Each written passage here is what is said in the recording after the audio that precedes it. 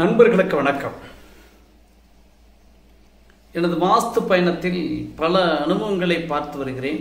பல இடங்களுக்கு ஆலோசனைக்காக பயணம் மேற்கொண்ட வகையில் ஒரு சில பதிவுகள் உங்களுடைய பார்வைக்கு. ஒரு இல்லத்திற்கு பக்கத்தில் கசாப்பு கடை இருந்தால், அதாவது கறி வெட்டக்கூடிய கடைகள் இருந்தால், கண்டிப்பாக அந்த இல்லத்தில் எதிர்மறை விளைவுகள் சார்ந்த நிகழ்வுகள் இருக்கும். அதே போல் தோல் தொழிற்சாலைகள், ஒரு தோல் தொழிற்சாலைகள் ஒரு இல்லத்துக்கு அருகில் இருக்கும் பொழுது கண்டிப்பாக எதிர்மறை விளைவுகளை கொடுக்கக்கூடிய நிகழ்வுகள் இருக்கும்.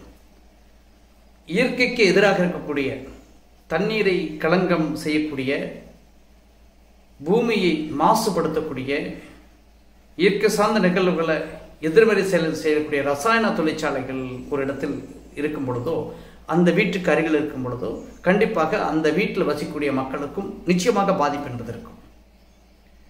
ஆக இது சார்ந்த இல்லங்கள் அமைக்கும் பொழுது, புதிதாக கட்டும் பொழுது கண்டிப்பாக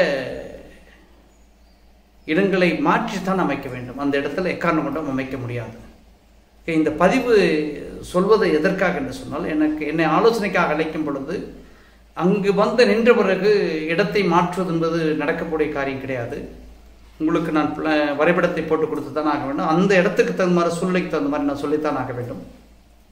இது சார்ந்த விஷயத்தை நீங்கள் முதலே ஃபில்டர் பண்ணிட்டீங்கன்னு சொன்னால் உங்களுடைய லைஃபுக்கு நல்லா இருக்கும். நான் வந்தாலும் சரி, வேறு யாராவது வாஸ்து நிபுணர்கள் வந்தாலும் சரி, அதில் மாற்றம் என்பது எளிதாக கொடுக்க முடியும், உங்களுக்கும் அது நன்மையாக முடியும்.